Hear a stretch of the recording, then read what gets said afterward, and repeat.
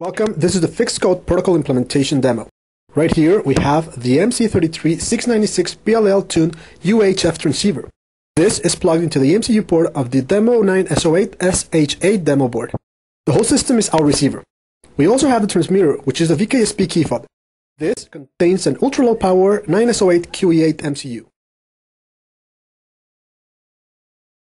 Since the receiver has just been programmed, there are no FOBs currently learned.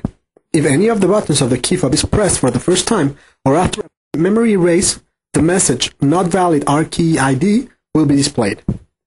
IDs are saved in flash and are not erased by turning off the SO8 SH8 MCU.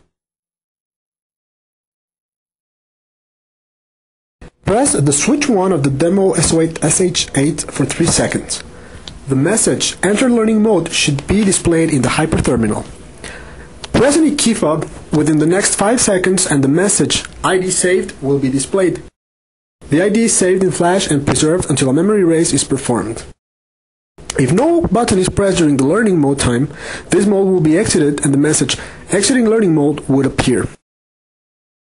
If the maximum number of allowed key fobs is reached, the message "Memory full" will appear and the learning mode will be exited.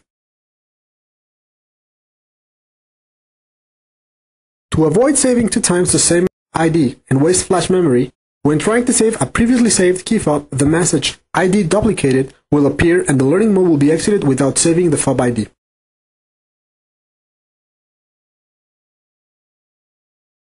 When transmitting with a previously saved key fob, a different message will be shown for each individual button. For example, when pressing button 1, the message "Button 1 pressed" will be displayed.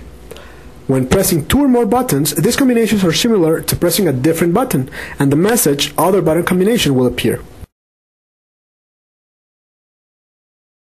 For a longer battery life, when no button is pressed, the key fob is in low consumption mode, consuming a minimum current of 0.27 microamps. When a valid button is pressed, the SO8 QE8 wakes up and the key fob transmits a message, consuming 5.6 milliamps of current during the button press.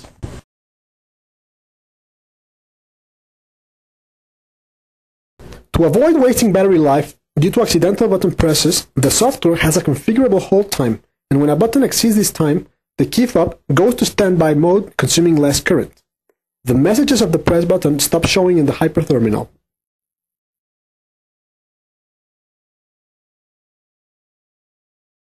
Additionally to the possible low battery indication LED, the receiver is able to identify when the key fob is in a low voltage condition.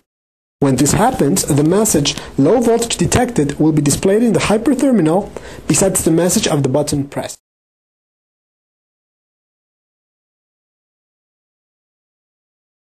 Press the switch 2 of the demo board for 5 seconds. The message "Memory erased" will be displayed. All previously programmed key fob IDs will be erased. If after the memory erase any button is pressed, the message "Not valid RKey ID" will be displayed until saving the key fob ID.